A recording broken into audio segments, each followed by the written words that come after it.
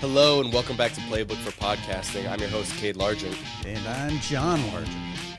And today, it's been a while since we've recorded, but for you guys, it's just been another week. But I want to get into a little bit about what kind of content you can create with the content you're already making, which is your podcast, and how you can go into different facets of social media regarding, your content that you've already got on hand. Yeah, I mean, there's a lot of ways to do that. And first of all, if you detect a slight difference in Cade's voice, it's because he has been a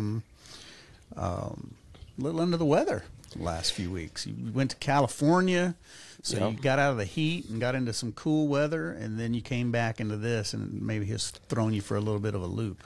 Yeah, my lungs have not been happy dealing with the Saharan desert, sand, or whatever it is in the air, but we're going to fight through it. We're going to make it through. Yeah, podcasters fight through it, and even if you have a little twang or twitch in your voice or a little hitch, you can just let your audience know, and they'll forgive you. I hope so. Yeah, but anyways, so podcasting, right? You've got your podcast by this point, I hope, or if you thought about it, today's the day, let's get started. But you've got this, 15 to an hour long stream of content. How can you leverage that into, let's say, TikTok or, Instagram Reels or anything like that? Yeah, one of my favorite terms in podcasting is repurpose. And we're going to go over some ways that you can repurpose your content so that you only have to do your topic once, really, to touch a number of different audiences, because people consume content differently, and it gives you the flexibility to come in, say what you want to say, and then have the opportunity to convert that same content, that same relevant content, to different audiences in social media and blog posting, all those things. So we'll talk about that in a little more in depth. Yeah, and so I guess the first thing we should go over is why. Why do you want to be in these other, social media outlets? And so I know we talked about this a little bit in the content surge episode, but the key is algorithms, right? And so when you're looking at your TikTok or your Instagram Reels, the algorithms that decide where your video is getting sent to are much more sporadic and a lot more random, and they lend themselves to reaching new audiences that, organically you may not otherwise have reached.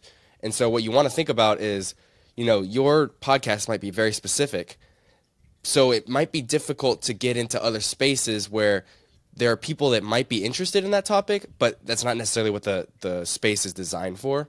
And so when you go and you post on your TikTok or your Instagram Reels, it's going to send it out to a bunch of different people that are not familiar with your content. And so you want to be able to leverage that by, you don't have to change your content really in any way. You just want to be able to reach more people and hopefully convert some of those people.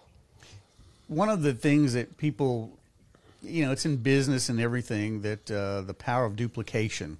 Mm-hmm. And if you think about if you were selling Coca-Cola, you could have a Coca-Cola stand and you could sell from that Coca-Cola stand, or you could buy 500 Coke machines that are outside of every school and every library and every mall, and you can duplicate yourself with the same product.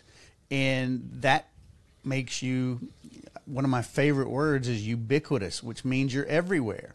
And if you think about your favorite, well, I don't know if you have a favorite, but billboards that you see everywhere, commercials that you see everywhere, they don't just run it one time. They run it all the time, and they run it on different channels, different networks, and you now have the ability to do the same thing with everything that's going out in the social media space.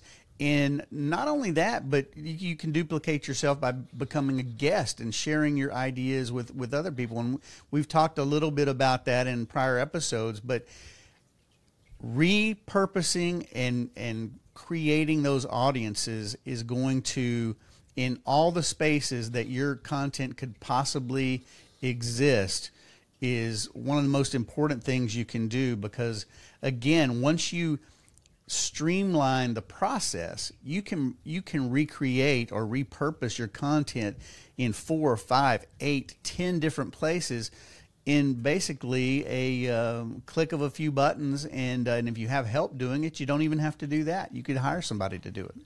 Yeah, exactly. The beauty of starting with the podcast is that you have all your content made.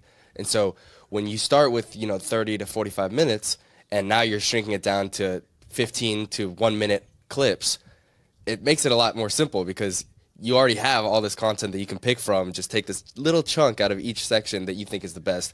And so the way I would go about doing that is have someone that your spouse, your friends, whoever it might be, have them watch the podcast and then just ask them afterwards, hey, what was your favorite part? And they'll say whatever they think of that brings them back to this was the highlight for me. Now okay, obviously that resonated with them. That might be a good clip to put into my TikTok or my Instagram Reels or wherever, even your LinkedIn. It's just a great way to find those little sweet spots so that you know where to narrow your podcast down to and cut out what you think is the best. Yeah, and I'm going to take people on a journey, and this is even before my time, but back in your grandmother's time, and in the 30s, 40s, 50s. One thing I want to tell you, nothing is new. Everything has been recreated to fit the times. And back in those days, she told me many times she would go to the theater, and before the movie, before the main, feature presentation, there were some cartoons, there were some newsreels, and then one thing that always came on was like a 12-minute serial, and it was usually some kind of adventure show. I'm going somewhere with this, I promise. And at the end of the 12-minute reel, they had a cliffhanger. The star of the show was hanging literally from a cliff, or he was tied to a train tracks and was about to be run over.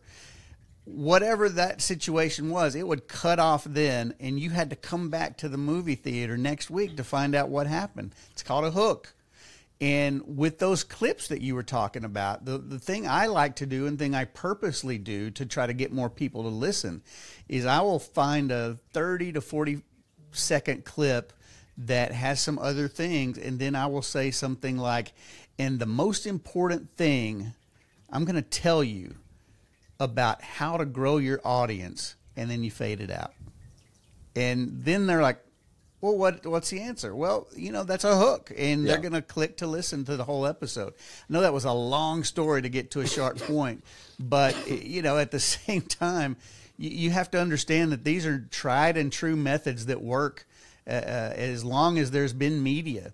And you don't have to try to get too cute and try to reinvent the wheel, because there are really effective ways to do it. And that's certainly one of them. As you talked about, find that clip, not just some random clip. Find something that's really going to draw people in and just leave them hanging so that they can click to listen or subscribe to the episode. Yeah, exactly. And I don't know how much time you spend on TikTok, but I see a lot of clips where they'll do the same thing, whether it's like a video of a dog or whatever it might be, where whatever the climax of that video is going to be, they cut it off before that, so you have to go and see the part 2 on their TikTok. And so you can do the same thing, whether it's, obviously, if you want to direct them to your podcast, that's the way you want to do it, but you can also put the second part on your TikTok, and that'll show the algorithm that they're clicking onto your account to watch that second part. Obviously, you have something that they want to see, and the algorithm is going to push that more. And so some people don't like doing that because, they feel like, you're misleading people or whatever it might be. Clickbaity kind of stuff. Yeah, kind of clickbaity, but it's up to you. Well, you still want to give them nuggets of wisdom or, advice, whatever that situation is in the clip that you save. But the bottom line is you do want them to do that, and you probably should have told the story, because I'm not on TikTok that much. TikTok that much, and so you could have told the story in half the time. I had to set it up from the 1930s. No, I liked it. You said, "Hey, they do that on TikTok," and that's. But to your point, it's the same concept, and those people that probably do that, you've probably been sucked into that and clicked on to see part 2, just to see if that dog is gonna attack the squirrel or whatever it is. Yeah, it definitely works. Yeah. Yeah, so I'd say that's the main, like, if you're trying to be as efficient as possible with the content you already have, that would be my recommendation. But of course, you're welcome to create content specifically for these things that aren't necessarily in your podcast. The only thing about that is, it's going to take time. The good thing is TikTok and Instagram, they provide the tools you need to create these videos on one app. So it's not like how it used to be where you'd have to, export it to your computer and then, use some kind of software on your computer to cut it up and then export it back onto your phone or email it to yourself or whatever it might be. So I would definitely recommend getting comfortable with those apps if you're going to be creating content, because they make it as simple as possible. It's not like you have to reinvent the wheel. But if you want to make content, quickly, like, I don't know if you remember when we recorded out in the cornfield a few years ago. We literally went out to a cornfield and recorded for Trader's Village, which is a big, a big giant swap like flea market, or flea market, yeah. But we went out there and recorded, and the guy running the show was like, "Give me 1 second, I'm gonna record a TikTok." And he took a break from what we were doing. He spent about 3 minutes out in this cornfield with his phone up to him, like, I don't know if he had the mask on or not or whatever it was, but he's like, "Okay, I'm back. I had to create a TikTok real quick." But it took him like 3 minutes, and he had it posted to their business account. So my point with all of this is that if you get sufficient in it, you can create content quickly. And the good thing is it's not an effort to view ratio, right? So the more effort you put into a video doesn't necessarily mean it's going to get more views. And what I've seen with a lot of TikTokers is they're like, my most popular content was a video I made in 5 minutes just because I thought it was cool and I wanted to show people, versus the ones where they sit down and record. Bless you. Thank you. It happens. We're live, folks. We're live. But yeah, so my point is, if you have an idea for a video, you don't have to sit down and like make it this documentary. You can just, take out your phone and record it, and it might work out well for you. Well, and a lot of times, I've gotten this advice more than once from people that are really super successful in the short content, whether that's TikTok or is it Reels, YouTube Shorts, and YouTube Shorts, yep. Facebook Reels or Instagram Reels, whatever that is. I don't know all of the ins and outs of the social media side, but the thing that they tell me is exactly what you said. Some of the best videos are kind of unfiltered, or you and your authentic self on your phone, posting directly after you do it, or doing it live and keeping it on there, and it doesn't have to be overproduced. And I've seen that over and over again. And there are some really cool videos that are just people.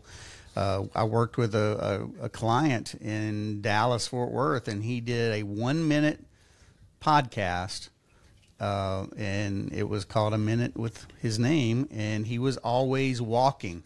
He was working out. He was, he's an older gentleman, but he was like, "Hey, this is how you got to take care of yourself." And they did phenomenally well. And so, yeah, to your point, again, bigger's not always better, and just being yourself is the best. For sure. And that's exactly what I was going to touch on, is that whatever content you do decide to make sure that you're exuding whatever your content is about to the fullest extent. And what I mean by that is, like, if you're a super bubbly, podcaster and you have like really high energy, make sure you can, convey that through your TikToks, and even overdo it if you need to. Like, because the point is you want to be able to advertise and market yourself in this short form content. And so whatever you're trying to, convey to your audience, make sure that that's, front and center on whatever that content is. Because when people go to your podcast after seeing your video, your little TikTok, they want to see more of whatever it was, right? And so you don't want to mislead them or have the content be something separate from your podcast or whatever it might be. So I just say, like, focus on whatever your podcast is and whatever you're trying to, whatever message you're trying to convey. Make sure that your TikToks not necessarily have to stay on that message, but they have that underlying tone to them. I know we're just about out of time, but one other thing I want to touch on quickly, and we may have mentioned this in an earlier episode, I'm not sure, but you can take a collection of your podcast over a period of time. And it will take a while, but we've worked with people that have taken their podcast, never lifted a finger, and created books on the content. They get the transcriptions. They figure out how they want to reconfigure some things to make it flow correctly as a book. Yep. But there are a lot of podcasters, and a lot more that should, that have great content that could turn those into ebooks, could turn those into audiobooks, could turn those into hardcover books. And so don't underestimate how many different ways you can get your message out, because the YouTube audience is often not the podcast audience. The blog post is not always the ebook audience. And so you may think, okay, I'm just beating a dead horse here, as they used to say. I don't know if that's politically correct anymore. But you're not, because people consume things differently. And, you know, we've dabbled in creating streaming channels and all kinds of new technology things that, because, again, those are all different audiences. And we've seen success with that. So, again, if there's one takeaway, your content is consumable in as many ways as you can consume anything else you do. Yeah. So keep that in mind, that you're not overdoing it when you're repurposing your content. But repurpose is the word for the day. I have an analogy, and maybe it's not good, but your podcast is the potato, and then with that potato, you can turn it into fries over here on your TikTok.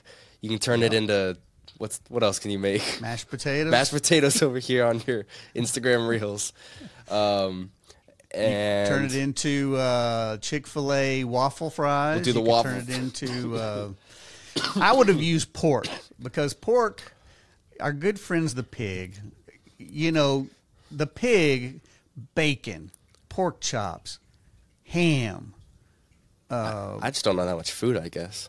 Bologna, all these different kind of things, from the as Homer Simpson would say, the magical animal known as the pig, because it I saw this all those picture. different things. But I understand your analogy. I like the potato. You could have come up with a few more though. Although I don't know what else. What else can you do? I was gonna say corn, potato? because I saw this picture of this like pantry, and it had like all these like highly processed foods and like just like, and anyways, it was like all these different foods and drinks and things, and it just said, "This is all corn." So I was like, corn syrup and all that. Yeah, exactly. So well, we can talk about how we can repurpose potatoes and pigs on another episode sometime. But we want to thank you guys for listening to us. And if you have any questions for us, you can go to our website, which is playbookforpodcasting.com. And there is a button where you can actually click and talk to us and ask us a question, leave us a comment, roast us, whatever you want to do. Tell me I'm the old man yelling at the clouds. I don't care. Whatever you want to do. But we'd love to hear from you. And in a future episode, we plan on doing a Q&A from the audience, and we'll just pull the audio of you asking questions or leaving comments. And I think it'll be a really funny and fun and maybe educational episode, or it may just be roasting us the entire time. Whatever, any feedback is better than no feedback. You're going to learn that from your podcast. If you make fun of us, we're doing something right.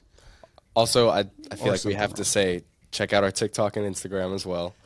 Playbook for podcasting. Right. We do have that. See, you're in charge of all that. So you're the youngster, you and Tiffany, who is on our team. She is awesome, by the way. And I think she made a blooper. A quick shout out, yeah. Shout out Tiffany, the real MVP. But she has given us. Did you say she's done blooper reels? I believe she has a blooper video out on TikTok, or at least she's going to. So make sure to check that out of all of our mistakes. That would be a reason to roast us. Yeah. But thank you guys for listening, and we appreciate it. We're getting more listeners every week. We're still in our infancy in this particular podcast, but I'm having fun. I hope you're having fun, Kate. I'm having a lot of fun. Yeah, this is awesome. We'll talk to you guys next week right here on Playbook for Podcasting.